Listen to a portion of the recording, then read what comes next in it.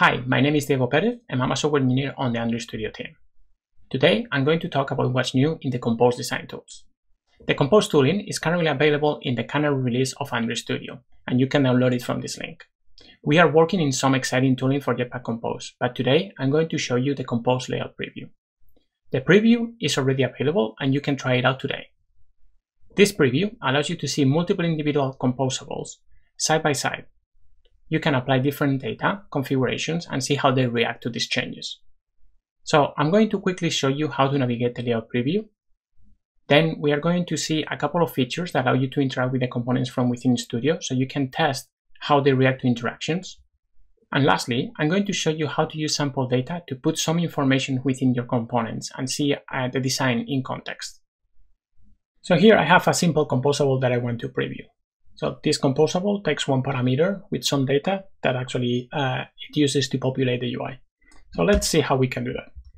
The first thing that we need to do is to create a composable function. I'm going to call mine postcard preview, but you can call it whatever you want. Then I'm going to apply a theme because this component requires a theme. And then I'm going to set to post1. Post1 is just a data class that I created with some sample data. Just to basically see it in the preview. You may need to do this in some cases, like for example, if your component requires network access, the preview doesn't allow that. So you may need to pass the information to the component. So this is one way to do it. Okay, so I have defined my preview. Now I just need to tell Studio that this is a preview. So the way to do that is just by doing add preview. So this will pop up the preview panel on the right. You may need to build before actually seeing the preview. In my case, because I have built before, that is why it's there, but I can build anyway, just to make sure that I'm displaying the right thing. Yeah, so that looks fine. If you're familiar with the layout editor, you probably have seen this layout before. So again, it's a split panel, you can resize. You can click code on the top right corner if you don't want to see the preview at all. You can click design if you want to see something in detail or full screen. But today I'm going to use the split mode because I want to see the code next to what is generating. If I hover over the preview, you'll see that the boundaries of every component are painted. So I can click in one of them and it will take me within the current file to where that element was generated. In this case, I clicked and you can see that is the author and read time. If I click here, you'll see that is the bookmark button. If I double click, it will take me to where in my project this element was generated. So let's see, if I double click, now it took me to this icon that is contained within the bookmark button. So you see that this is a very easy way to navigate your project and see where things in your preview were generated. Now let's look into this toolbar next to the preview. So there are two buttons. One of them is what we call interactive preview. If I click it, it will switch mode, so you can see by a different background. And now there are no lines of the boundaries anymore. And the reason is now I can interact with my component. So if I click here, my bookmark button will be enabled. So this is running the code in the preview. So this is a very fast way to get quick feedback of how my component is behaving. Once I don't want to do that, or if I want to navigate again in the source code, I can click stop preview and I'm back to the regular mode. The other one allows me to deploy this component on a device if I have one connected to my computer or in an emulator. In my case, I don't have any device connected to my computer. So if I click it, it will pop up the emulator and it will start this component in there. So you see that it's starting the activity. And now it displays. And again, I can click and preview how it works. But I'm not going to use the emulator today, so I'm going to close it. Okay, so we have covered the surface. Now, another interesting thing is we can customize the surface to make the preview work in different ways for us. So one very simple customization is to pass parameters. So the preview annotation has many parameters. I'm not going to cover all of them, but I'm going to show you some of them. So in this case, I'm going to call this post preview, because we are previewing posts. A useful parameter is, for example, the width. I can change the width of the preview, so I can set it to something very large and see how my component looks, or I can set it to something very narrow and see how my component reacts. So I can quickly know that for that width, this component is not going to behave very well. Let's remove it for now. Another useful thing is I can have multiple annotations in one component. So what I'm going to do here is I'm going to call this large. And then what I'm going to do is I'm going to set the width to something more reasonable, but still wider. So now you see, I see side by side how my component reacts to these two different widths. Another very useful parameter is show decoration. If I set it to true, then it will display this component in the context of an activity. So if this component is using an activity, this is a very quick way to see it in context and see how it looks. This is particularly powerful when combined with the device. So if you use the device parameter, then I can say to, for example, Nexus 10. Now I can see how it looks in this device. And you can have multiple annotations, again, with multiple devices and multiple widths. So it's very easy to see your component in one view in multiple configurations. So let's remove this again for now. So this is one way of customizing the preview. There is another way, which is, well, I could have more previews. So I could copy this, and let's remove this. Let's call this theme preview.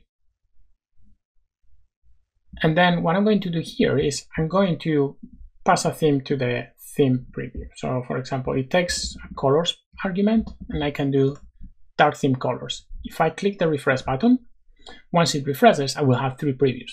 2 from the top postcard preview, and then 1 with the theme. So you see it there. So now we have the dark preview and the light previews. So this is a good opportunity to show another useful parameter, which is called group. So for example, in here, I can do theme, and here I can do devices. So once I do that, you see that there is a list at the top. So this is a way that if in one file you have multiple previews, you can group them. And here I have my previews for different devices. And in here, I could have more than one preview for different themes. So it's another way of classifying them and keep them a little bit in order. So now we have copied the preview. We have used the preview parameter. But the problem is, if I want to generate multiple of them, it seems that I'm going to end up with a lot of copies of the preview parameter with just smaller changes. So it would be nice if there was another way of customizing this and set it with different properties. So I'm going to comment this one for now. And wouldn't it be nice if we could, for example, pass the theme here, and the theme was like a parameter. So this was the color palette theme. This would be really nice. But the problem is, if I look here, then it says that I cannot do that because a preview doesn't take any parameters that are non-default or that are notated with that preview parameter. So let's use this at preview parameter annotation.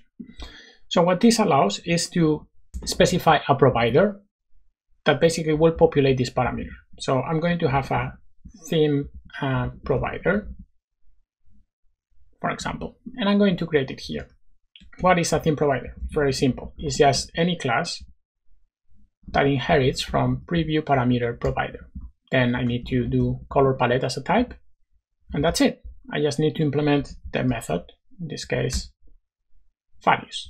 So values is just a sequence, and what it does is the preview will be rendered with the sequence of parameters that I pass here. So I only have 2 themes in my application right now. So what I'm going to do is light theme colors and dark theme colors.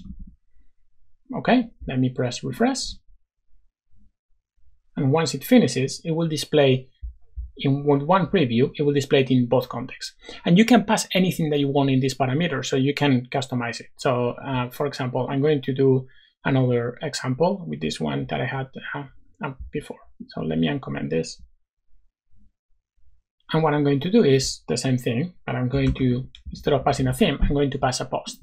And what I'm going to have is a preview parameter, and then the provider is going to be called post provider.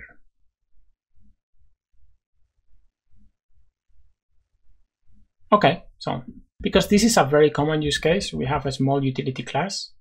So if you have a post provider that is called collection preview parameter, and then it's very similar to what you've done before, but you can use any collection. So in here, what I'm going to do is post, and then list of, and then I'm going to say post 1, post 2, post 3. So I have 3 posts and 2 different preview notations. So if I refresh, this is going to generate 6 different previews.